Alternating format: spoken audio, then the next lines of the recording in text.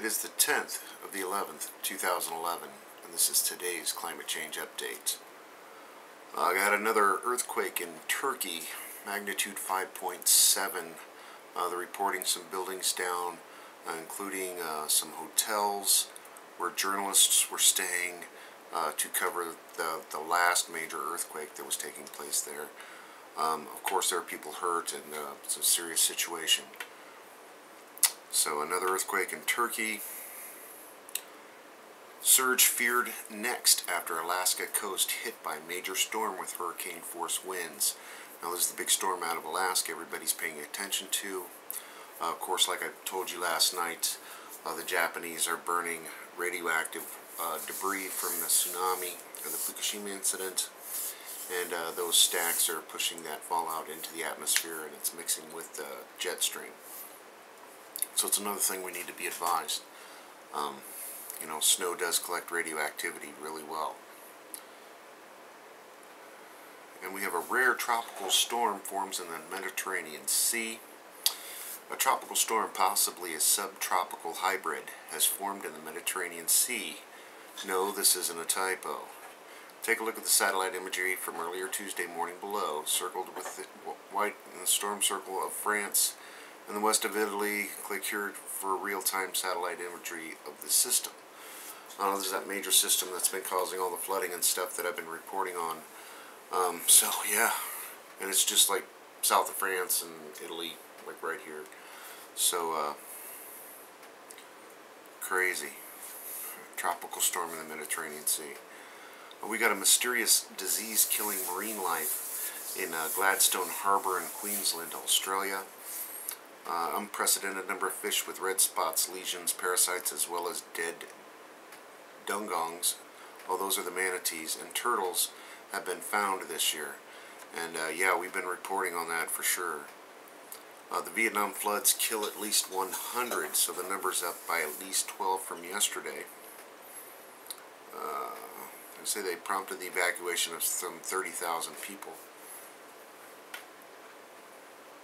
And there's another Alaska story where they evacuated some villages and some small islands, and like along the coastline of Nome.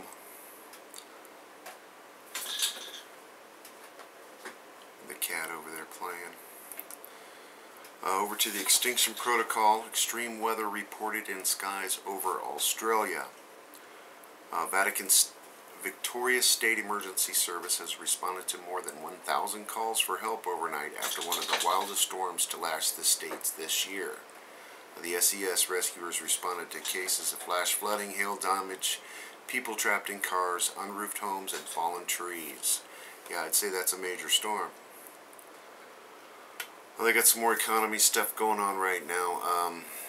Apparently the French and Germans explore the idea of a smaller Eurozone.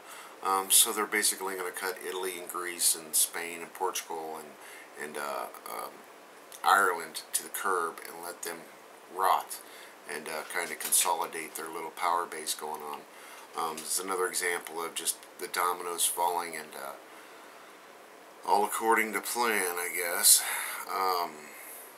And another story, blood in the water. Apparently the Dow Jones Industrial Average took a 400-point tumble.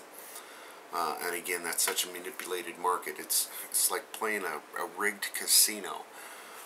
There's just, if you have money in the stock market, you're gambling. And the Turkey story. Injuries and damages reported from a moderate earthquake in the Philippines. Apparently 5.2 magnitude earthquake rocked some parts of a province late Monday afternoon, injuring about 16 people, damaging several structures, including a shopping mall. And this looked like it happened to the south of the Philippines, southern Philippines, just north of Indonesia. Drums of war. Former U.S. President George W. Bush delivers stark warnings to Iran and India. Stark warnings to India and Iran. And insane. If, quote, if Iran goes after Israel, the U.S. will go after Iran. and just the normal stupidity that is George Herbert Walker Bush. And insanity. They've got the tropical storm in the Mediterranean. And that's about all I have new climate change today. Over to the nuclear stuff.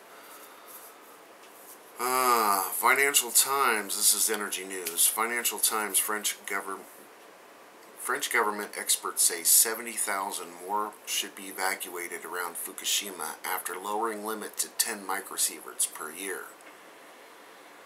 Another story, Japan-based author, Fukushima damage so great, Japan government would go well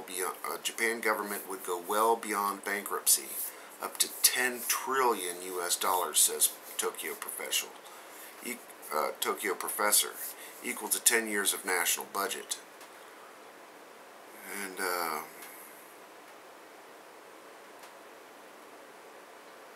And Shukan Asahi, reporter, says he heard ambulance comes to Fukushima plant at least 10 times a day.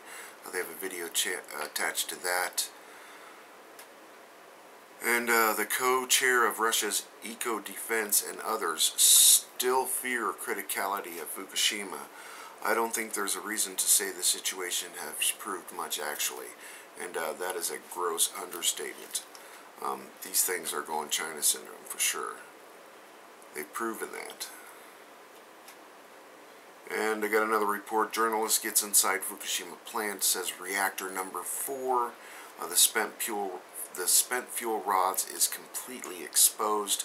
You got to remember that's the reactor that was cold and shut down. The lid was open when the earthquake happened, but it still had an explosion in its fuel pool and a lot of damage. So their fuel pool rods are exposed, and you're talking 40 years of MOX fuel. That's the plutonium hybrid fuel, and uranium sitting there exposed. Nice. And we have a decontamination scandal. Japan experts say government's just waiting for radioactive to decrease by itself. I really doubt they're serious, says professor.